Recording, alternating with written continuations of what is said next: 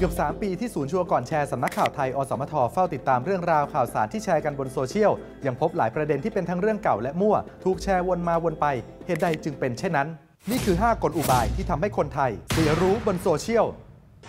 อุบายที่1เขียนยาวๆหลายคนเห็นข้อความยาวๆปั๊บแล้วเกิดความเชื่อถือทั้งที่จริงแล้วไม่จำเป็นเสมอไป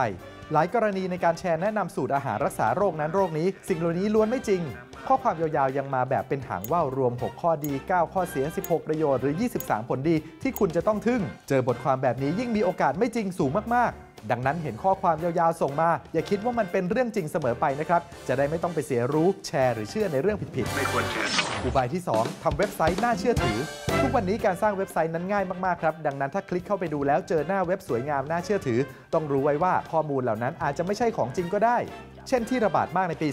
2560 คือสารพัดเว็บไซต์ขายยาปลอมตกแต่งหน้าตาใส่ข้อความให้น่าเชื่อถือแถมยังมีภาพคนมายืนยันทั้งหมอและคนไข้ซึ่งที่จริงแล้วเป็นการแอบอ้างทั้งสิ้นใครหลงเชื่อไปเสียรู้เสียเวลาและเสียเงินครับหลอกลวงผู้บริโภคอุบายที่3สร้างข่าวที่น่าตกใจหรือข่าวแปลกๆที่ชวนให้ฉงนพวกนี้มักเป็นข่าวปลอมจากเว็บปลอมครับซึ่งอย่างที่บอกไปแล้วว่าการสร้างเว็บไซต์นั้นง่ายมากๆดังนั้นใครคิดจะกู่ข่าวเท็จอะไรขึ้นมาก็ทำได้ไม่ยากเลยและคนทำพวกนี้ไม่ได้แค่แชร์สนุกนะครับส่วนใหญ่เขาได้เงินจากทุกคลิกที่มีคนกดเข้าไปดังนั้นถ้าเราเจอข่าวน่าตกใจแล้วคลิกทันทีโดยไม่ได้ดูให้ดีก่อนเราก็ตกเป็นเหยื่อสร้างรายได้ให้คนร้ายแล้ว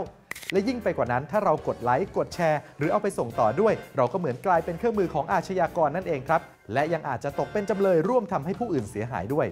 หลักข้อนี้ชัดเจนคืออย่าคลิกอย่าแชร์อย่าสนใจอุบายที่4รวยทางลัดแจกของฟรีของฟรียังล่อหลอกคนทั่วไปได้เสมอหลายคนจึงโดนหลอกให้ตกเป็นเครื่องมือชวนเพื่อนกดติดตามสร้างฐานสมาชิก LINE หรือ Facebook ให้คนร้ายพอเขาได้สมาชิกมากถึงหลักหมื่นหรือหลักแสนก็จะจัดแจงเปลี่ยนชื่อบัญชีเอาไปขายของหรือสร้างรายได้ได้มากมายครับบางทีของฟรียังมาพร้อมอันตรายกว่านั้นคือหลอกให้เราส่งข้อมูลส่วนตัวไปด้วยซึ่งสุดท้ายอาจจะถูกขโมยเงินไปก็ได้ดังนั้นเจอแจกของฟรีบนโซเชียลดูให้ดีๆว่าเป็นหลุมพรางหรือไม่นะครับ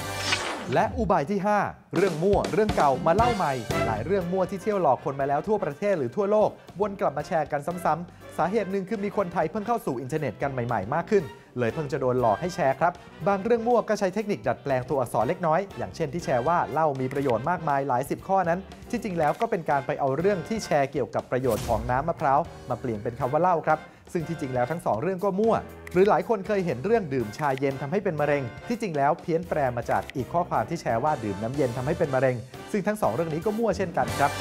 ยังมีเทคนิคอีกมากมายที่คนร้ายจะใช้สร้างเรื่องมาหลอกเราให้เป็นได้ทั้งเหยื่อและเครื่องมือโดยเฉพาะคนที่ไม่ได้ตรวจสอบข้อมูลที่ได้รับมาให้ชัวร์ก่อนแชร์